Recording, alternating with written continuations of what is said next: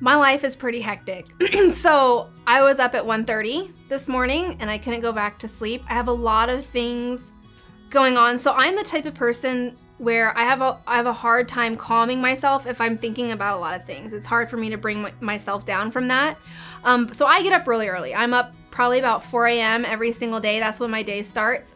First thing I do is I make coffee, and then I head over to my computer and I look at my online bank and I check my spending and I track my spending.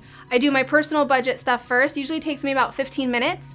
And then I'm answering email and Instagram messages for about 2 hours. I spend about a good 2 hours of my morning, you know, answering my readers and making sure I'm there, showing up for them and being there for them. And then I come here to the new distribution center and headquarters for the Budget Mom, where I finally have an office outside of my kitchen. I look at my office and all the stuff in here, I'm like, I can't believe I actually put all this stuff in my apartment. How did this all fit in there? And I come here and I work with Ryan, and we have a lot of meetings. We talk a lot about the future of the Budget Mom, different projects. We work on articles and the whole shebang. Now I'm doing YouTube video. So it can change.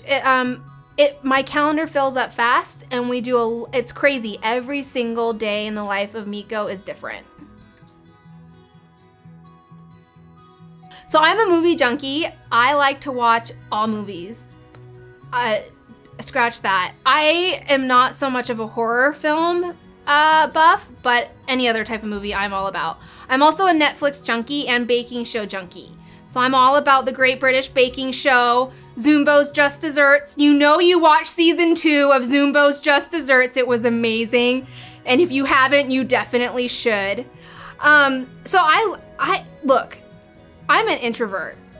And I know it's hard for a lot of people to see that when they're seeing me here on social and, you know, I'm out doing all these public speaking and media things. I'm at my happiest though, wrapped up in a blanket with my son and my cat, binge watching Netflix with a box of popcorn and some hot tea, like period. But I really like to draw. I love being creative and designing new things. I love to ride my Harley Davidson motorcycle. It's something that I've been doing since 2011. You know, I grew up on the back of my dad's Harley. I started riding on the back of his Harley when I was 5, so that's a big part of my life. But I'm also active. I love being outdoors. I love hiking. I love paddle boarding. I like just being outdoors. So yeah.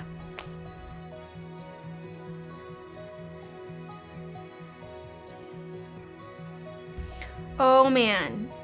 Dinner and a movie. Let's eat some food and be lazy. Christopher and I differ a little bit in our activities. So he is very active. He's competitive at heart. So he likes going out and playing sports. You know, he'll ask me to come and play basketball with him at the gym. That's his idea of like a date night. Whereas I'm more like chill. I want to sit and be lazy and eat some good food. We find middle ground though. We like to go bowling. I love that Christopher is also very active. It's actually how we met. He was my personal trainer when I was just starting my journey of long distance running. So we both like to go outside and do hiking and swimming and camping and all of that stuff as well. Oh, I don't know, because here's the thing, okay. I have been dreaming about getting a dog for so long, and for the longest time I envisioned me getting a puppy. But a puppy is much like a baby. You have to be ready to be up late nights, like them pooping and peeing all over the place. Like, I don't know if I'm mentally prepared for this task. So we are going to adopt. My heart is with Spokane Humane Society, and I'm hoping to find an animal there. We also have a really close family friend that does animal rescue on the side. I'm thinking now we're probably gonna get a dog that's a little bit older, that's already somewhat potty trained, but not old enough to where I still can't train him as my own. Who knows what kind of dog? I don't really get the whole breed thing. I don't really care what kind of dog I get, as long as they have a kind heart and they're not like out biting people or anything like that. I think all animals, all breeds deserve a chance. So who knows? We'll see.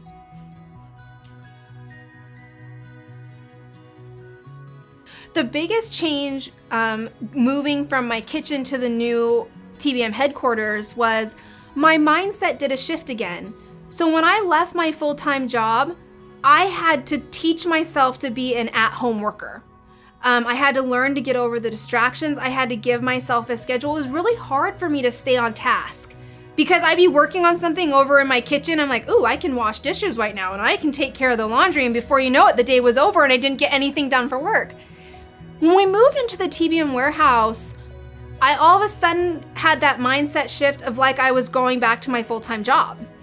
I find myself being a lot more dedicated here. I wouldn't say dedicated, but more focused. I'm focused on the tasks that I'm doing. I'm not getting distracted as easily. I don't have Kitty here who I'm like in love with and she distracts me. She's meowing and jumping all over the place.